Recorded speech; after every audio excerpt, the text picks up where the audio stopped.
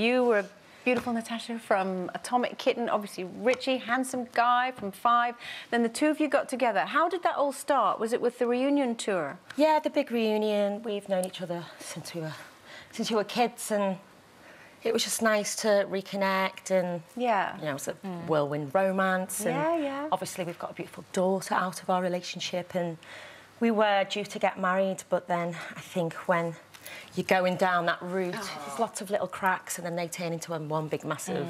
And do you think you sort of think... So what you're saying is that when you became engaged, you then suddenly think, oh, OK, this is really happening, and it made you sort of both inspect the relationship, really. Absolutely, and if you're not 100% committed and you're not going to be 100% happy, then, you know, we sat down. It was very amicable. We were both on the same page. And we said, you know, this isn't for us. And I'll be staying for the next 8 months. Well, it does sound like you've both handled it in such a mature way, because, you know, it's a very difficult thing to do. You've got a child together, things aren't working out. You know, you'd made this big announcement that you were going to get engaged.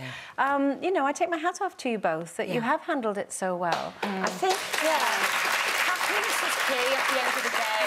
And I want my children to be happy.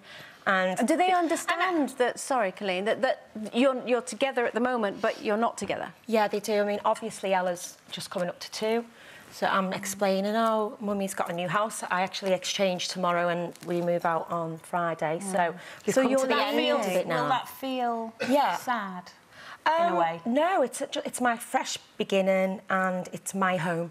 I've got a home again. Will that make it more real, the fact that... Because at the moment, OK, you know you're not together officially anymore, but you're still in the same environment, in the same house. Will it make it more real, you saying, right, bye? No, not at all, because I think, for me, I would never walk away if it wasn't definite. Yeah. And it was definite. I was going to say, because a lot of people watching this, and I'm sort of thinking it myself as well, because, you know, we all have broken relationships in our lives, and we get to a point where you realise that nothing is ever perfect.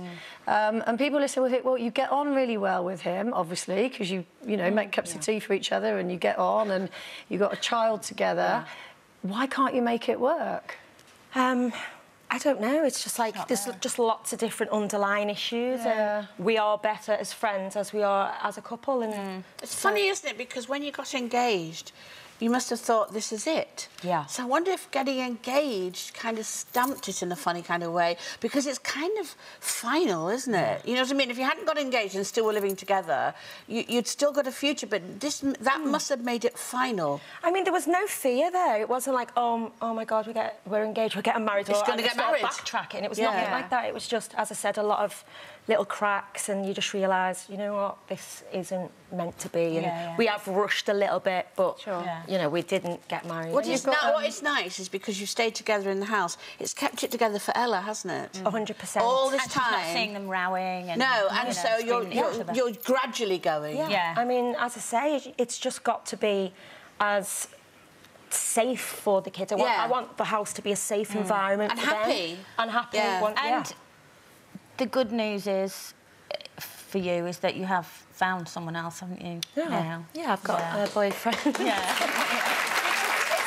because obviously... Oh, what a lovely picture. OK, the question is, you've got 4 children. How do you meet somebody? How do you even attempt to meet somebody? It just happened. We met in a pub. 3 friends. Really? You managed to leave the house? Yeah. It was our friend's birthday party, and he's a friend of a friend, so I didn't know him, but I was told, oh, he's a nice guy, and, you know, we've actually courted. He's not going to come to my house. And we both live the opposite sides of the country, so we're like, we'll see each other once a week. We'll go out for dinner. And... So he doesn't come to the house? No. No. Well, that would just be a little bit too awkward. But is he around all the time, or do you say he lived in another country? No, he lives London. Oh, so he is around. You see him all the time. Yeah. We commute, and it's been really nice. We've taken so it's proper courting. That's for a change. Yeah.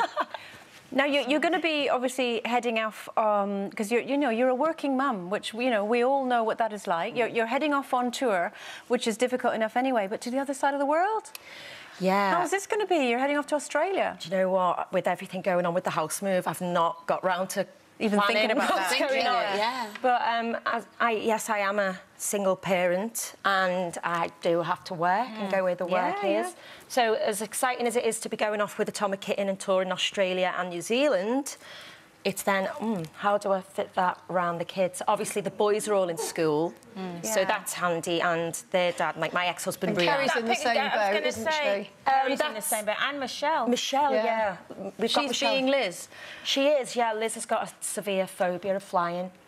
And so since the big reunion, we've not managed to do anything outside of the UK, really. OK. And then we've had a lot of offers come in, so... Liz has said, go with my blessing. So Liz is still doing stuff in the UK. Yeah. Kerry, as you know, is an old friend of the show. So are you, have you stayed in touch with each other? Are you kind of looking forward? It's going to be different, isn't it, your relationship? Yeah, I mean, we are literally mums on tour. Yeah. Yeah, you are. Yeah, we were in Australia about 4 weeks ago for 5 days just to do one gig. Wow. The three of us were so jet-lagged, but we were like, we've got no kids. So we're going to enjoy the 5 days, and we had a great time. We get some pretty fabulous guests here on Loose Women. There's plenty more where that came from. Just click here to watch more interviews with a whole range of famous faces. And click here to subscribe. It's free, so you'd be silly not to, really.